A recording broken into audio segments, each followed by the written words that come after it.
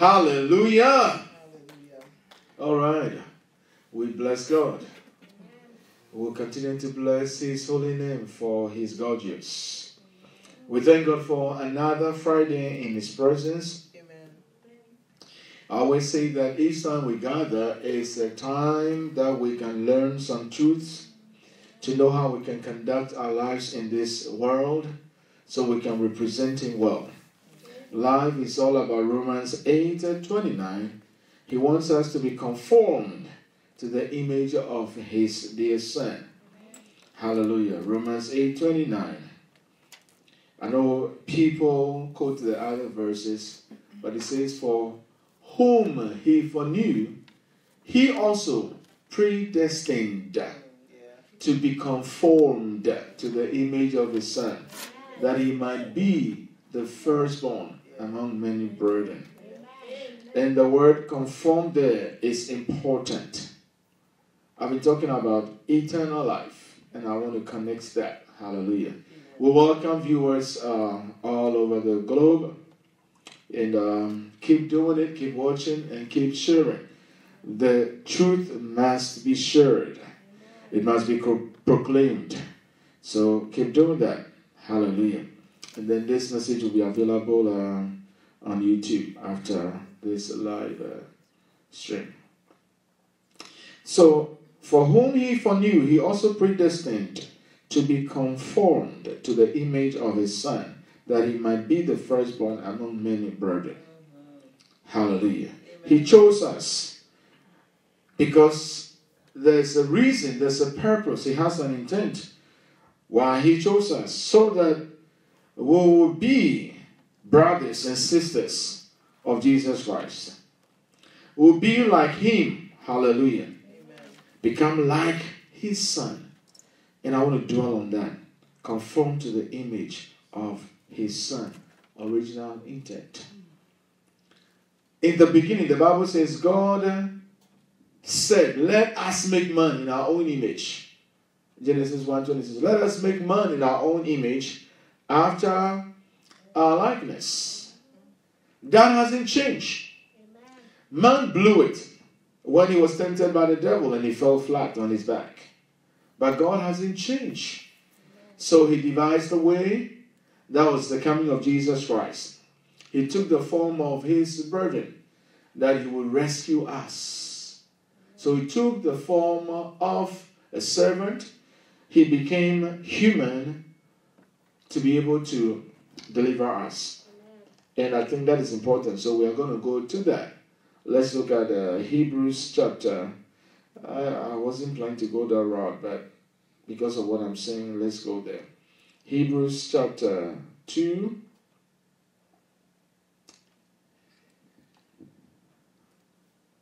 Hallelujah. And then I'm looking for the verse. You have made him a little, you put up the no, that's not what I'm looking at. 10. For it was fitting for Him, for whom are all things. 10, verse 10. Hallelujah.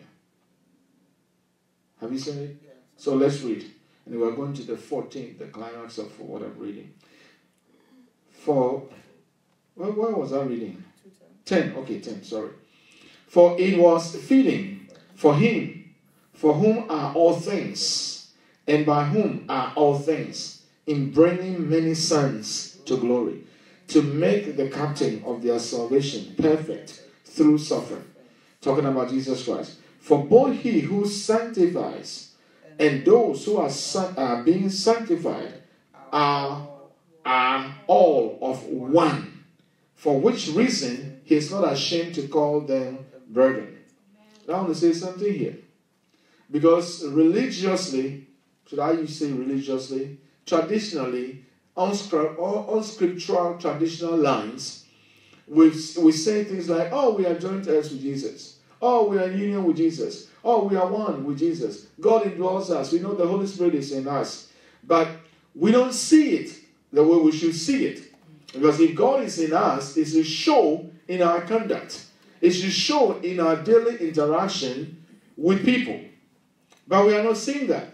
And then we also see how at times the people of God, children of God, who are one with Christ, we see the way we talk, which is not a good representation of the Father. And normally it exposes us to this extent that we are ignorant of some spiritual truth. Hallelujah. We are brothers and sisters of Jesus Christ. We are of the same family. Amen. We are of the same family, the same spirit that dwelled in Jesus, the Spirit of God that raised him when he was put in the tomb. That same spirit indwells us. Amen. I can't say that enough. That same spirit. Now, that same spirit is not limited to us because now he indwells us. Whatever the Spirit of God did through Jesus Christ, the same can be done through us, his body, in the believer. So we see the life of, let's look at this. On the day of Pentecost, the Holy Spirit filled the disciples. They were baptized. And we saw that after that, somebody like Peter, who was a coward at that time or was acting cowardly, denounced and renounced Jesus, denied him, running for his life. We see this same person going into the house where Dorcas was dead and then saying, Dorcas, arise. The same spirit that was upon Jesus was in him. And by the same spirit, he was able to command Dorcas to come from the grave. Hallelujah, to live again. The same spirit. We also see the same spirit indwelling Jesus. Peter, his shadow was healing even the sick. His shadow. What happened? Peter became aware of what he was carrying. He became aware of whose he was. He became aware of his union with the Lord. Jesus said it over and over. I and the Father, we are one. I and the Father are one. And whenever he said that, the people wanted to pick up some rocks, stones, and then stone him. You see, he knew that. He walked in that awareness.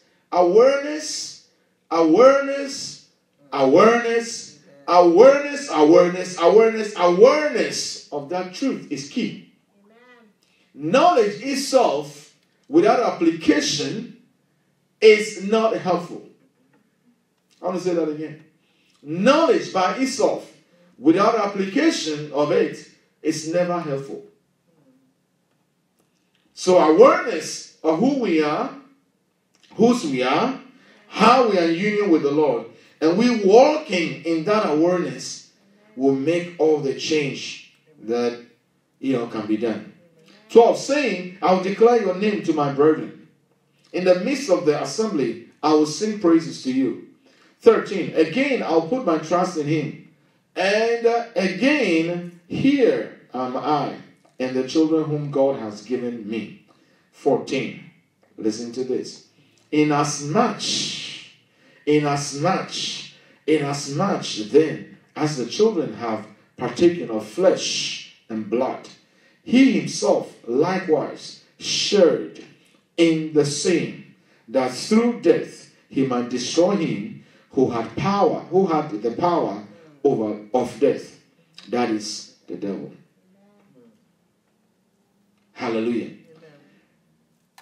He took upon him, or he became flesh, like the Bible says in John chapter 1 verse 14. The Word became flesh. He became flesh. And I'm laying emphasis on this, the Greek word which is sarx, S-A-R-X, sarx. The Word became flesh. When we use the word flesh, it can mean your skin, your body. The body of a human being. It can mean animal kind of body. It can also mean, human life. Like Jesus, he became flesh. Human life. Do you get it? Human life. Okay. Why am I laying emphasis on this? I want us to know that as he walked on this earth, flesh and blood, but there was something in him that was divine. Eternal life was in him. Eternal life was in him. I'm going to say that again. Eternal life was in him. The life of God was in him. That is why he couldn't stay in the grave. Because life doesn't die. And it's giving us the same. We have this same life with that same spirit. Amen. I want us to be so much aware of that. It is the same spirit that we have. No different. Amen. Look at 15. And release those who through fear of death were all their lifetime subject to bondage. Fear makes you subject to bondage. Fear cripples potential. Fear cripples potential. Look at this. Fear of death. But when you know that you have life and you are not going to die, because when this, what we call the outer, when it perishes, Jesus is going to raise this body up again and he's going to give us what? A glorified body. Hallelujah. So you shouldn't be afraid. So this is enough. I just wanted to prove to you that Jesus was not all that. Like someone, he was God. He was God. Yes, it's true. He was God. He was God, and yet he was human. Do you get the picture? Why am I saying that? Because the life that he lived, the way he conducted himself, was an example, and is still an example for every child of God, that even though you have flesh and blood, and it seems you can be limited in the natural, with him on your inside, with him indwelling you by his spirit, you are not that limited like you think. Amen. Thank you for that, amen. I want to say that again. You are not that limited like you think. I'll say that again. You are not that limited like you think. Why? Because Jesus was not limited. Why was he not limited? Because he had the Spirit of God. The divinity was at work with him. Now, Jesus never referred to something that we normally do. We say, I'm human. I'm human. We are all human. My nature, my nature. And when we refer to our nature, we're always referring to our fallen nature, the sinful nature. But if you are born again, you don't have that fallen nature.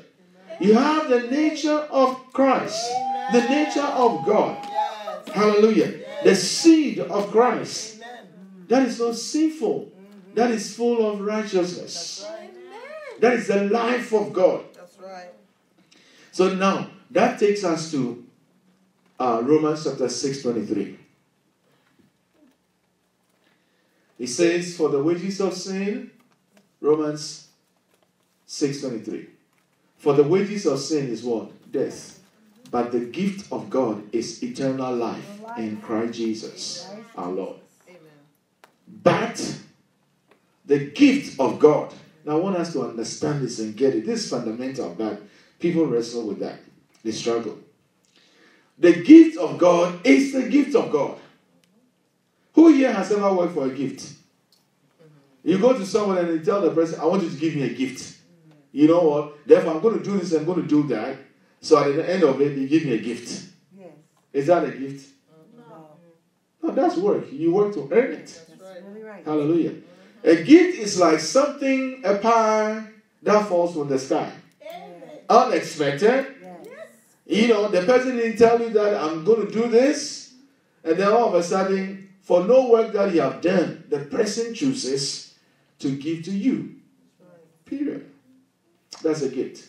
When a gift is given, we do this. We receive or we reject it. Right.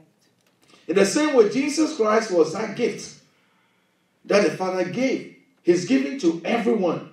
But not everyone has received that gift. The gift of God is Jesus Christ. Yes. That gift is eternal life. Now, I'm going to break this down So nobody's ever going to be confused about this.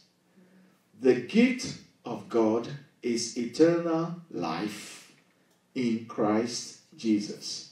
The gift of God is eternal life. That gift from God is eternal life. And that eternal life is in Christ Jesus. Why? Because he is life. In the beginning was the Word. So now let's go down to John chapter 1. We'll read from verse 1. For those who haven't seen it before, they haven't heard it before, to hear it. In the beginning was the Word. The Word was with God, and the Word was God. Amen. So it looks like we are talking about Word. Yes. Then all of a sudden, this Word was with God, and the Word is God himself. All right? So that's why we say God and his Word are inseparable. That's right.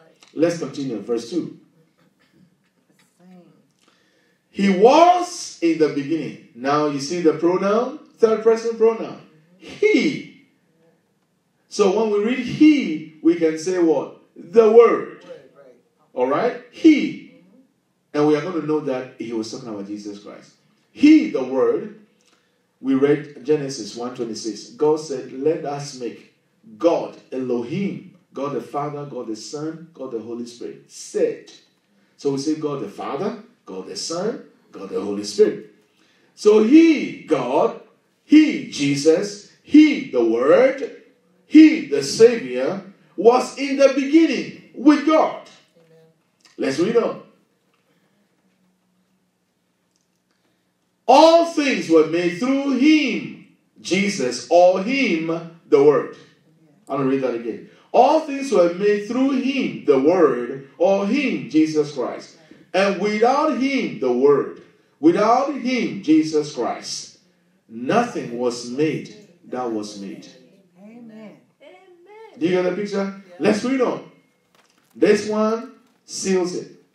In him, Was life. the Word. Amen. In him, Jesus Christ, was life. And we read in Romans 6:23, the gift of God is what? Eternal life. Where do we find this life? That life is in Jesus. In him was life, because he is life. And the life was the light of men. This is the reason why in the days that Jesus lived, people had to accept Jesus. Physically, naturally, they had to accept him because he was a word in manifestation, in demonstration, in reality. Do you get it? Now he's not here. But guess what? The word is still here. Amen.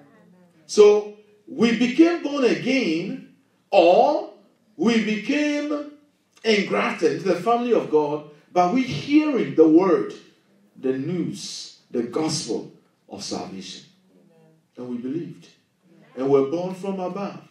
The Bible says we've been born by an incorruptible seed, Incorruptible. which is the word of God. Yes. And our birth is not due to the impulse of any man. It's not from human origin, sperm, natural, but it's from a spiritual sperm word of God. Amen. Hallelujah. Amen. We are going to go there. I'm going ahead of my time and myself. Now look at this. In him was life, and the life was what? The light of man. Light of man. In him was life. In John 14, don't go there, I'll just say. In John 14, because I haven't finished with this. In John 14:6 says, I am what? The way, the truth, And the light. and life. In him was life. Life. That's why you could say, if you eat this bread I'm talking about, the bread of life, if you eat this bread and you drink my blood, you have everlasting life. Everlasting. And you're going to find out because he's the one authorized by the Father to give life. So John, this same chapter, verse 14, the Word became flesh. Flesh. And the Word became flesh and dwelt amongst us, and we beheld his glory, the glory as of the only begotten of the Father, full of grace and truth. You see, we come back to the word flesh again.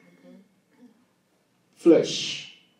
God wants us to be conformed to the image of His Son Jesus. So the way Jesus walked on this earth, if somebody tells you it is impossible, we are human and we can't walk like that. You see, He was God. That's a lie. Because if we can live like Jesus Christ, He would not tell us, I'm going to shift gears, take you somewhere now. We'll come back here. We haven't finished. But go to John. I want to prove this point and I'll come back. John 13:34. If it is so, then He wouldn't tell us that love your enemies or love your neighbor as yourself. He wouldn't tell you when your enemy is hungry, feed him. Because if He's God and He's the only one who can do that, and humans cannot do it, or nobody can do it, then why would He tell us to do it? If He says we should do it, that means we are wired. He's giving us what it takes, the ability to be able to do it. And it was the divinity in Jesus that made Him able, or that enabled Him, that empowered Him to say, Father, forgive them, for they know not what they are doing. The people He was going to die for, they were trying to kill Him, but yet in love, He persisted. It takes what? Divinity. He was full of grace, we read, and truth. Grace enables you to do what the human, ability cannot do. Hallelujah. A new commandment I give to you, that you love one another. What's the new commandment? Love one another. As I have loved you, that you also love one another. That means we can do it. That's what it is. That's simple. If we cannot do it, He would say what? Do it. So if Jesus was able to do it, that reminds me of Stephen. When he was being stoned in Acts chapter 7, he did what Jesus did. He said, Father, don't lay this to their account. Don't charge them with this sinful thing they are doing. Jesus on the cross forgave Stephen. He also did. Hallelujah. Amen. Then he goes on 35. By loving one another, by this, all will know that you are my disciples. If you have love one for another. So this tells me, if somebody say, oh, what Jesus did, we can't do it, blah, blah, blah. That's a lie. He loved, and He's saying you can love. So you to go about doing what?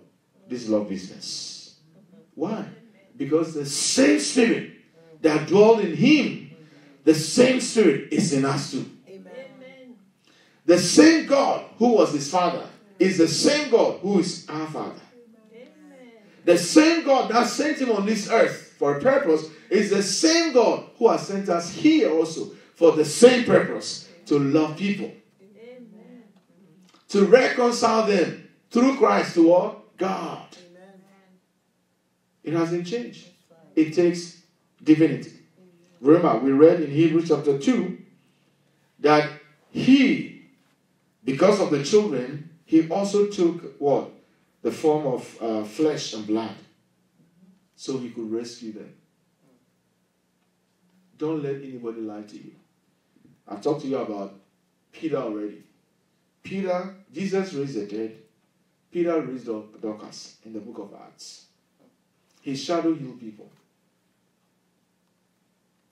So if somebody is saying, oh, you can't do this, you can't do that. Okay. Peter, without the empowerment, denied Jesus. He said, this guy, I don't even know him. But when he received the Holy Spirit, he could get to the cripple and say, well, I know what I have. What's that? Acts chapter 3.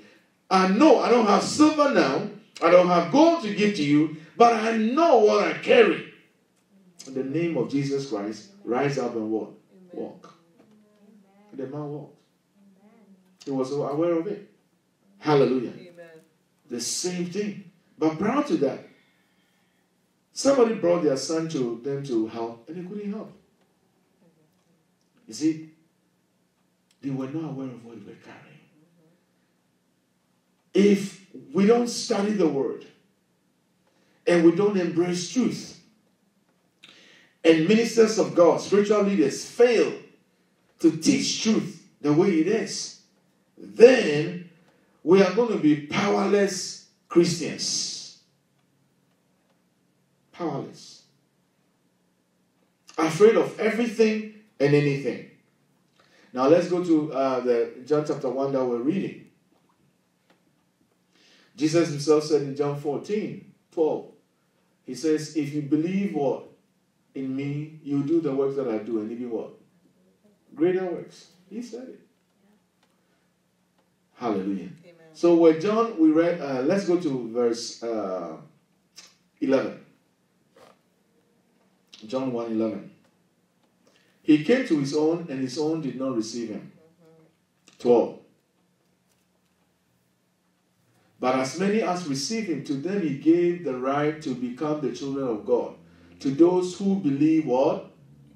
To those who believe in his name. All right, let's read on. Who were born not of what? Blood, nor of the will of the flesh, nor of the will of man, but of God. So there's a difference here. Now I want us to understand. Nicodemus asked Jesus, how can a man that is old, like me, Nicodemus, how can I enter into my mother's womb again and be born the second time? He wasn't talking about natural birth. He was talking about spiritual birth. He was talking about divine birth. Jesus was born in a divine way because the Spirit of God, in Luke chapter 1, the Bible said, he told, the angel told Gabriel, told Mary, that the Spirit of the power of the highest will overshadow you. And then you will conceive. So there was no natural or flesh, is what I'm saying when I said flesh, referring to human. So there was no flesh seed, no flesh sperm, but it was divine. The word of God is sperm, is seed. In Galatians 3:16, Jesus Christ is the seed. The word of God is seed. That's why 1 Peter 1:23 says we are born of the incorruptible seed. Okay. Let's read this in the Amplified Version. It breaks it down. We are born of God. Amen. Okay, when a chicken gives birth, does it give birth to a goat? Okay, so if God is giving birth, his child should be what? God. Is it like we are thinking now? We're thinking God giving birth, God. Yeah, that's because when a goat too brings forth, it brings forth what? Apple? No. Because every seed, according to God's word, every seed reproduces after what? Its kind. That's it. So when God gives birth, he spoke his word to us, received his word, which is the seed. We became pregnant with the seed, and we're giving birth. Hallelujah. Who owe their birth neither to blood nor to the will of the flesh, that of physical impulse, nor to the will of man, that of a natural father, but to God. They are born of God. Do you get it? Amen. Let's have the message. Amen. We are born of God. These are the God begotten, not blood begotten, not flesh begotten, not sex begotten. Do you get it? Because in the natural, for a human being to show up, there must be sexual intimacy. A husband and a wife must come together. But here, he said, this birth, this born again experience that we have now, it's not natural. That's why he refers to it as born from above. Amen. From God. God begotten, not blood begotten, not flesh begotten, not sex begotten. Now, let me close my case by reading 1 Peter 1:23. Then I'm going to move on speed. I'm joking. I'm going to move on fast. Hallelujah. Having been born again, not of what? Corruptible seed, but incorruptible, through the word of God, which lives forever. That's the word. Incorruptible, imperishable. Hallelujah. Amen. Now let's look at the Amplified Version. You have been regenerated. That is proper translation. Because 2 Corinthians chapter 5 talks about the fact that if any man be in Christ, that's from 17, he's a new creature or new creation. Alright? We are, our spirits is regenerated. Amen. God did some divine, supernatural, surgery. Took out, as it were, the sinful nature, the Adamic nature. Amen. And then he gave us, he blessed us, that gift. He blessed us with himself, Amen. the gift of righteousness. Because Romans chapter 5:17 says that we receive what? The gift of righteousness, the abundance of grace. A gift. So, regenerated, born again, not from what? A mortal, what is that? Origin, seed, sperm, but from one that is what? Immortal, by the ever-living and lasting word of God. Amen. So, I keep saying this. Well, I know my parents are now with the Lord. But naturally, God used them to bring me into the world. Naturally. That's right. Okay? And then, spiritually, it was Jesus that was used to bring me into the what? Spiritual arena. To become a family with God. Amen. Do you get it? Yeah. Yes, the same way. So I know of my natural, like Jesus could refer to Mary. When he was saying, oh, this is your mother. Your brothers are here. And blah, blah, blah, blah. He said, who's my brother? Who's my mother? Who's my sister? Those that what? Know the will of God. And they do it. That's why it's not ashamed to call us brethren. Because the same blood and the same spirit affect us. Do you get it? Okay. Now, let's go to Romans chapter. No, should I read this? Okay, since we are in, okay, let's read. I want to talk about how this life comes about. Okay, let's go to John chapter 3, 15 and 16. John chapter 3, 15 and 16. It's a popular scripture. Let's go to the New King James Version. That whoever believes in him should not perish, but have everlasting life. Everlasting life, eternal life, is not long life. We're talking about Zoe, the life of God. If you are born again, you have the life of God. Whoever believes, the Bible says, if you believe, you have. I want to say that again. If you believe, you have. You don't have to go into a store and buy something. No. You don't have to fast for 7 days before. You don't have to pray for 7 days before. You only have to what? Believe. Amen. Hallelujah. Like we go to some stores and they say, oh, cash only. We don't accept cards. You have debit card. You have money in your account. But they say, oh, well, I'm sorry. We'll take only cash. So that is the requirement of God. You have to believe so you don't perish. Let's look at the 16th verse.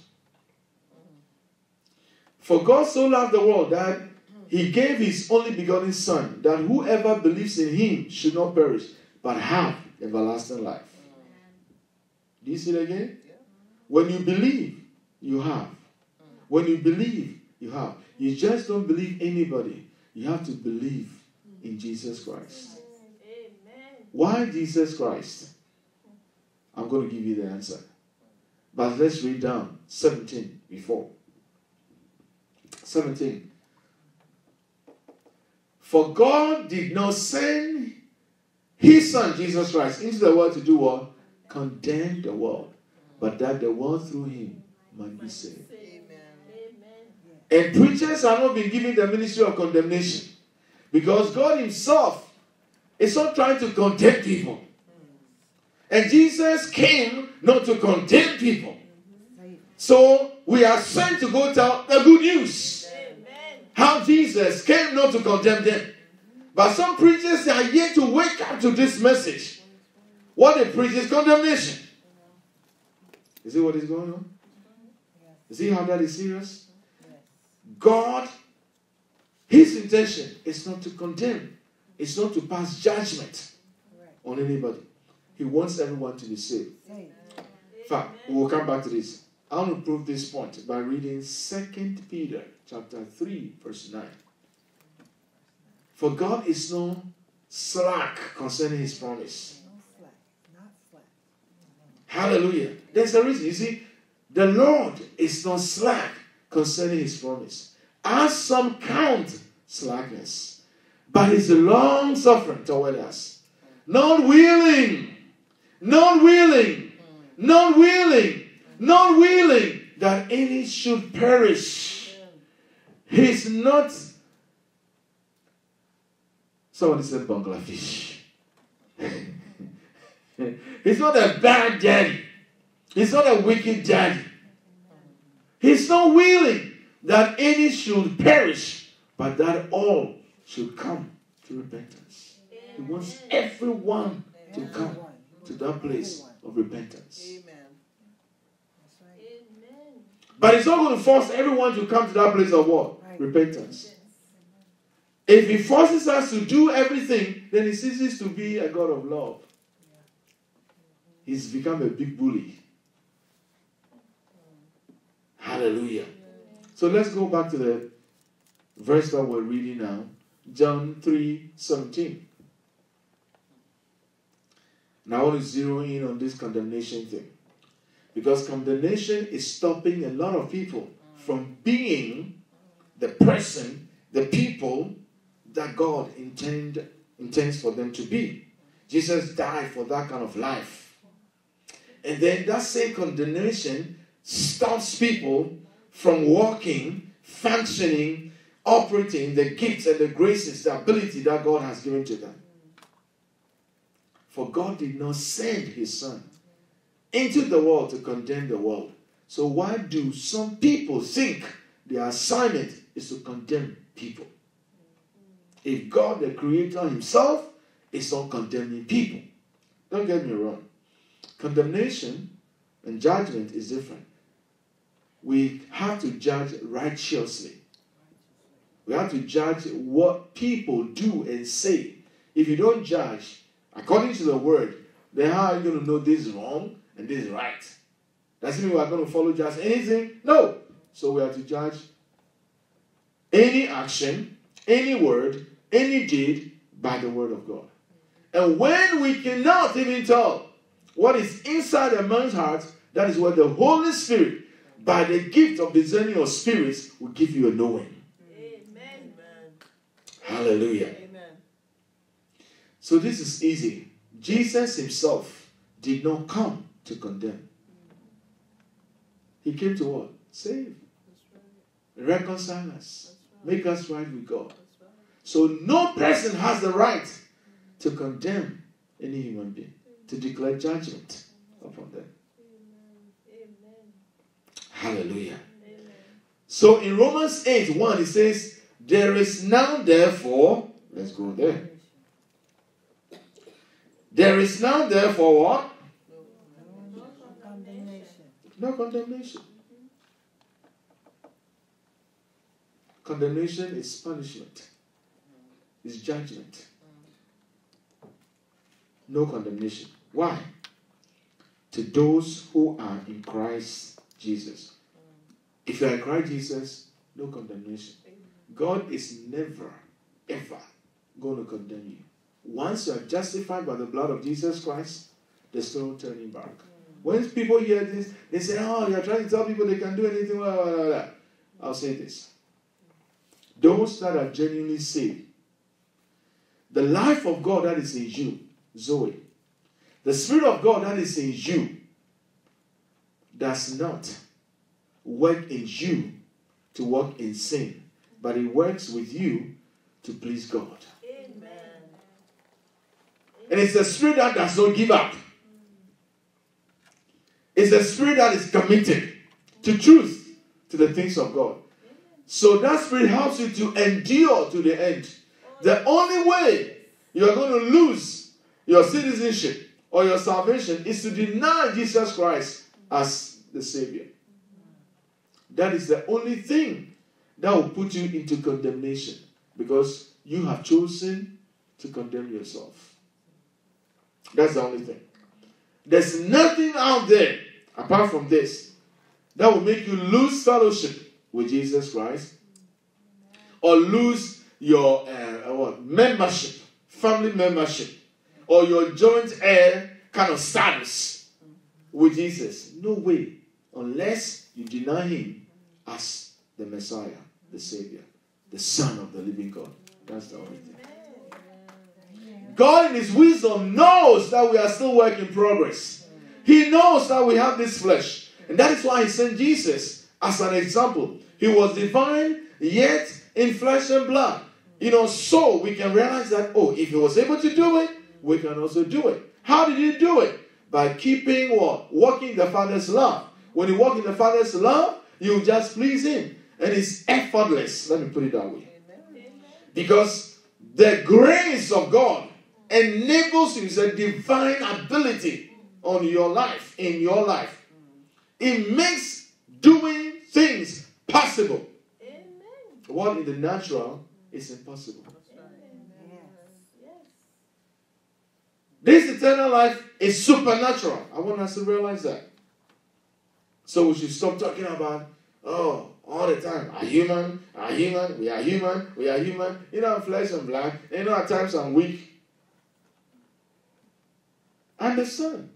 Jesus once was tired, he slept in the boat. But did he keep sleeping? No. Did he walk about talking about how he was stressed out? And all these people coming to him, they are stressing me out. I keep preaching to these people and they won't listen. And I'm tired of this. I don't know why this father has given him this kind of business. He wasn't. We handle our own business, our house chores, we are stressed out. The 3 people around us that keep up, we are stressed out. The slightest thing, we are stressed out. Because what? We are doing life by our human ability. But life is supposed to be done by the ability that God gives. It's called grace. And when I'm talking about this, I know some people have a hard time because Christians, they don't understand grace. So they are always praying for God to give them favor. But when you understand grace, you know that within grace, or grace itself, is favor. Yes. So you're highly favored. Yes. The favor of God is at work within you and upon your life. But when you don't know it, you keep knocking the door. I've been asking you all these years to give me favor. And you haven't given me favor. No, you have favor. You just don't know you have it. Thank you, Lord God. Hallelujah. That is why I say these things, because some people don't know. As fundamental as this is, some people don't know. And some pastors are not even teaching it. You see, because they teach things like, you have to do this, you have to do that for the favor of God to come upon you. No. No. A big no. And I want to say it again because they keep saying it. Because to them, in their human whatever, it's difficult for them to have favor when you haven't done anything. Whoever believes, you see, when you believe, you have. When you believe, you have. When you believe, you have. So you believe that Jesus is the Messiah. You have eternal life. Within this eternal life is the favor of God. The favor of God. That's why you are joint heir with Jesus. That is favor. You are in his family. That is favor. He is giving you power of attorney. That is favor. He doesn't do anything on this earth except through you. That is favor. You become his partner. That is favor. That is favor. Hallelujah. He protecting you. That is favor. Preserving your life. Favor. Giving a guarantee. Jesus seated at the right hand of God. According to Romans, Hebrews chapter 7. He's seated there. Always interceding for you. That is favor. How much work did you put in for Jesus to sit there? Or how much do you pay him to intercede on your behalf daily? How much? Nothing. It's part of the gift. Favor. Grace of God. Grace. The angels that are at work on your behalf, how much do you pay them? Favor. Grace of God. That is the covenant that we have with God. Hallelujah. That's it. We bind ourselves so much due to ignorance.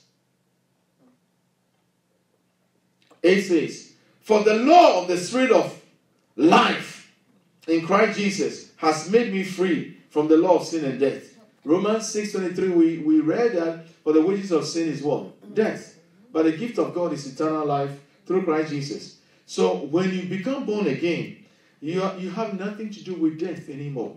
It says here, for the law, you come under a different law. You come under a different government. You come under a different Lord. You come under a different king. Because he's taking us from the kingdom of darkness to the kingdom of his what? Dear son. Colossians 1:13. And then when we read first Peter 2, it says that he's moved out, he's brought us into his what? Marvelous light. We are chosen. We are chosen. We are royal. We are special. That's it. Hallelujah. Are you getting something out of this? So for the spirit of for the law of the spirit of life in Christ Jesus has made me free from the law of sin and death. Do you get it? You are that free. Why? Because you chose to believe and you have eternal life. You pass from death. You pass from condemnation to what? Life. God will never ever condemn you. And the judgment that we face is different from the judgment that sinners face. Hallelujah. Amen. God holds you accountable to his word, what he said to you. But he's not condemning you to what? Death.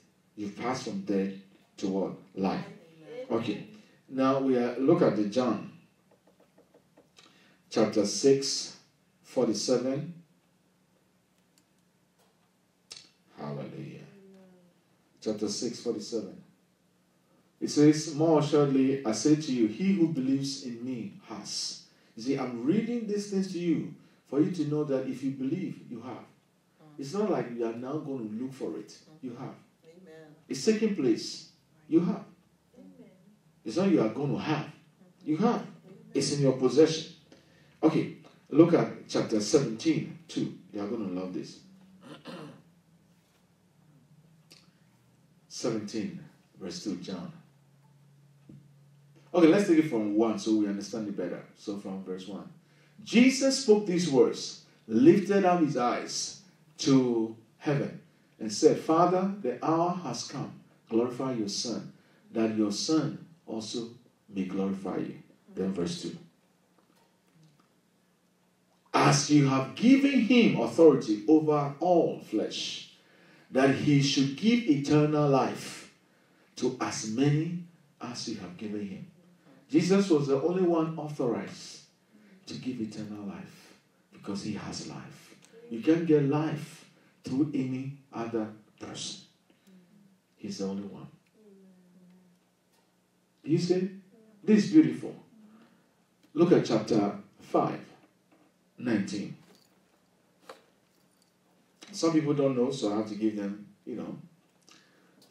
5:9. Jesus answered and said to them, most assuredly I say to you, the Son can do nothing of himself, but what he sees the Father do.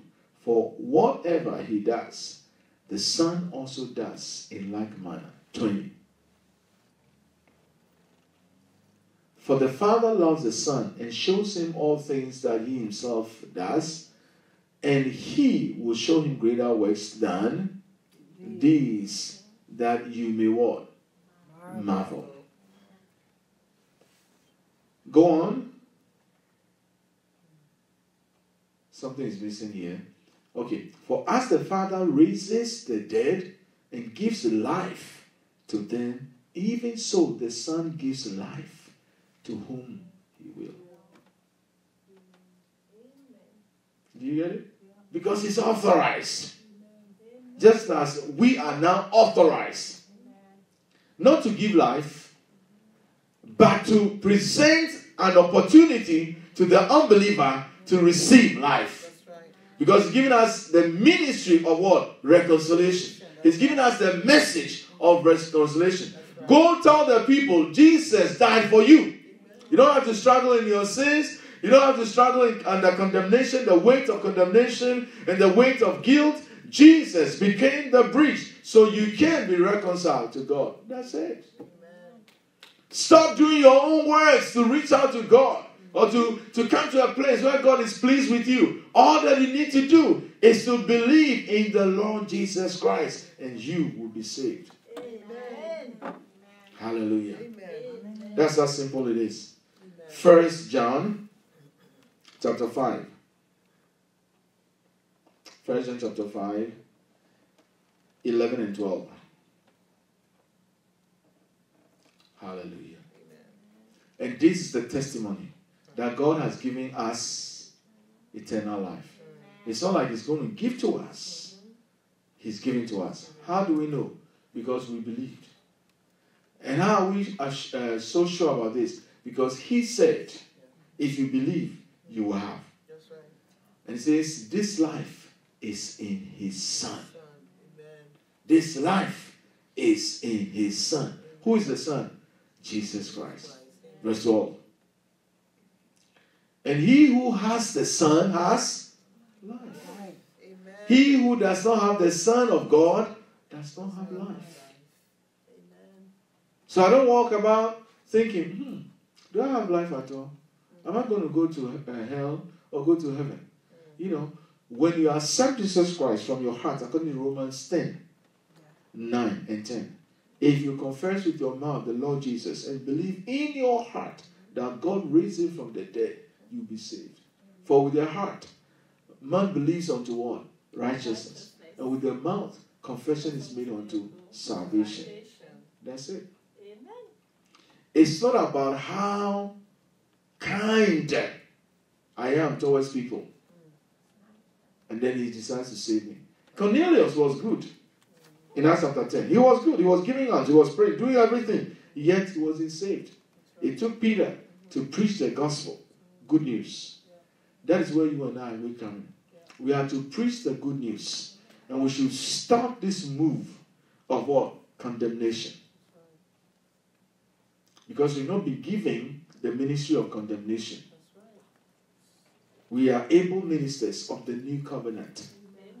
It says, go into the world and preach condemnation. No. Go into the world.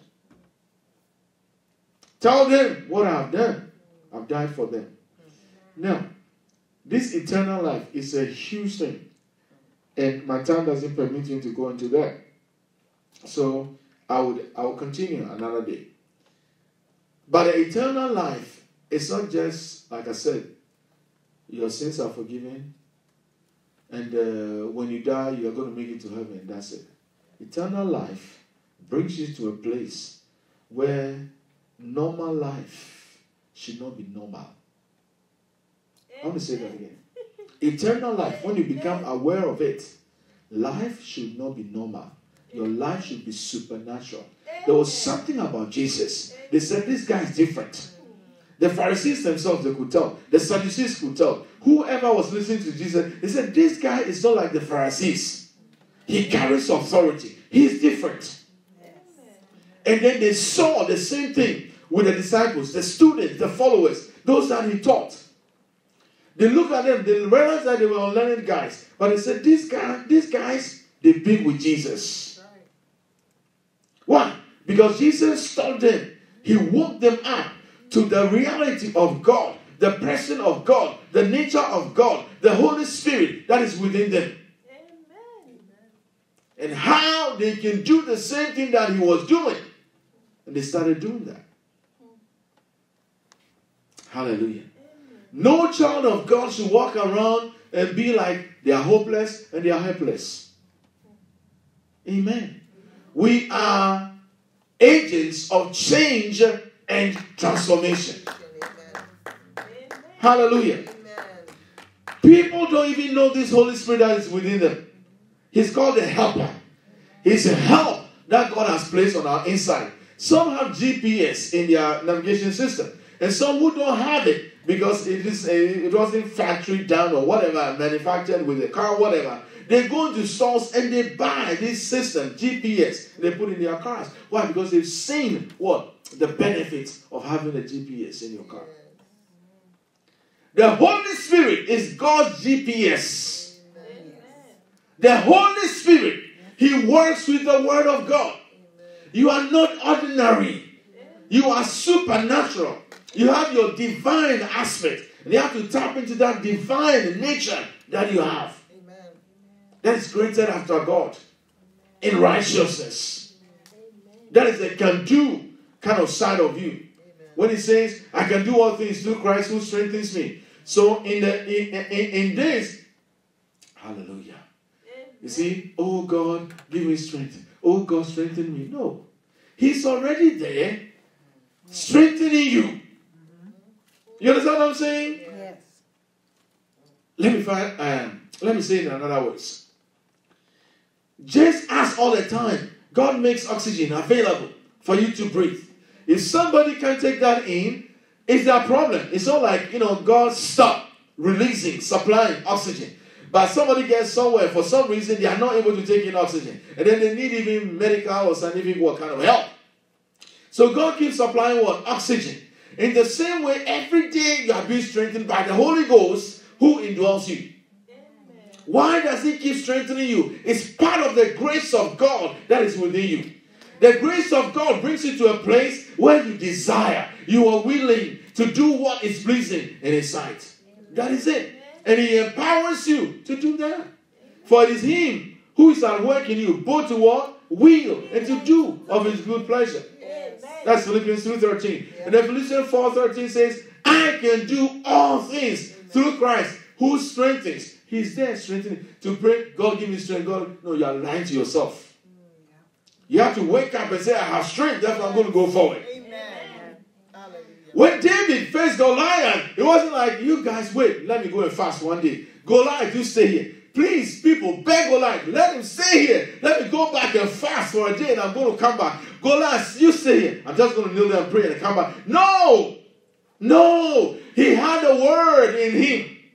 He had a word in him. He was aware of his covenant with God. Amen. That's why I said, you come to me this way, but I come to you in the name of the Lord. He was aware of his covenant, what he was carrying.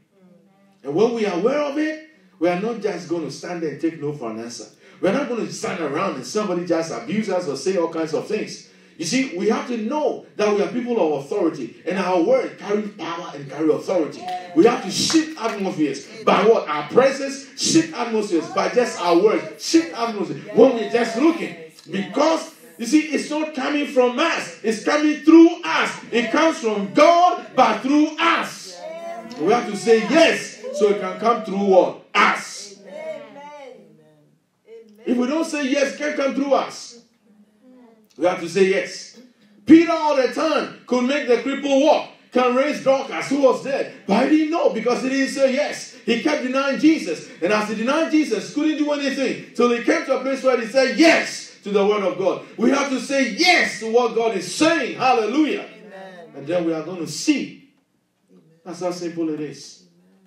We have to say yes. Yes, Lord. The power is not ours. The authority is not ours. We are like pipelines. We are vessels of honor. We are channels. Hallelujah. We are agents. Our authority comes from him, from above. And Jesus said that.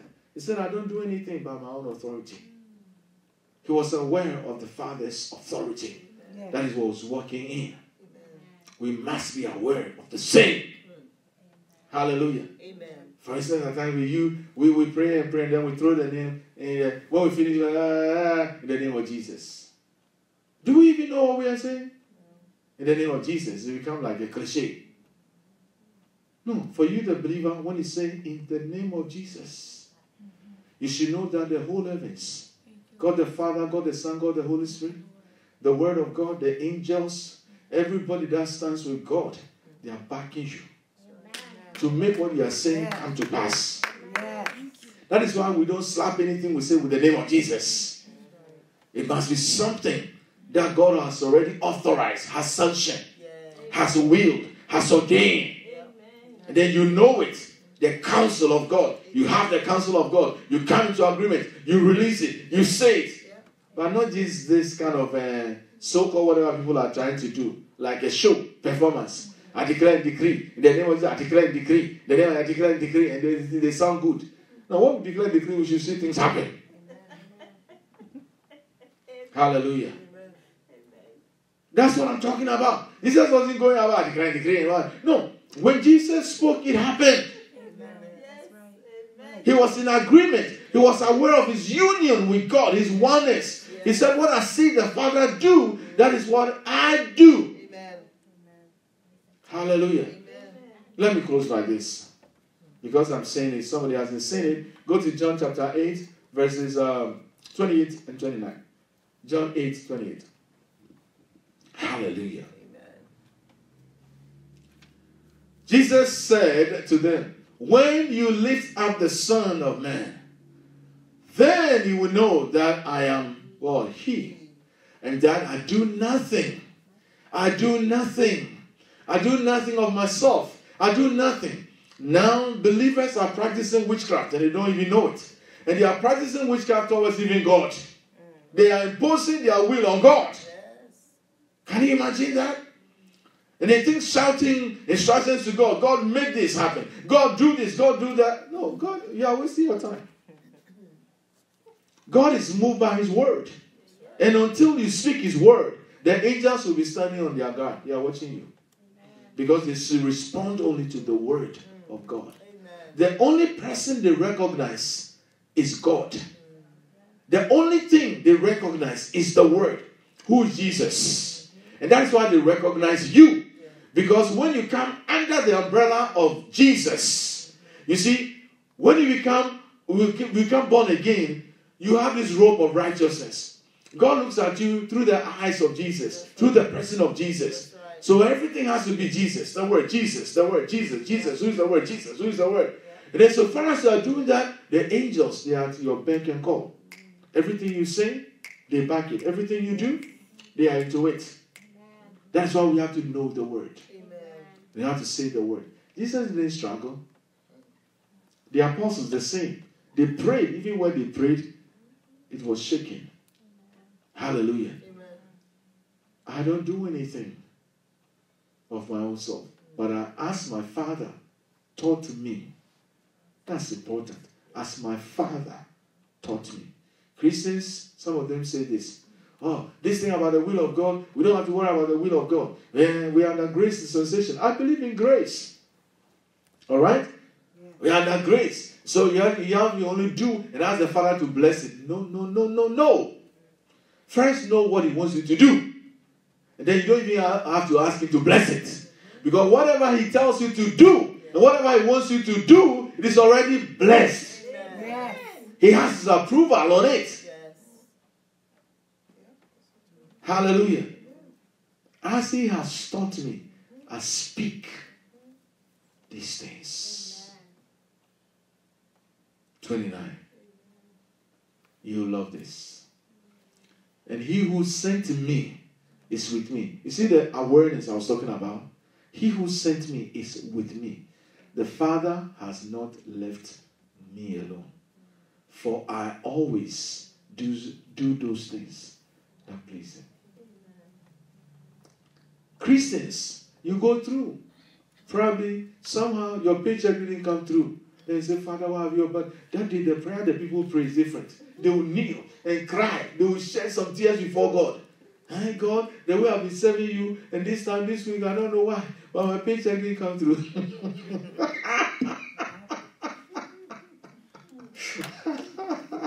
And then the same people will say, I know that the Holy Spirit indwells me.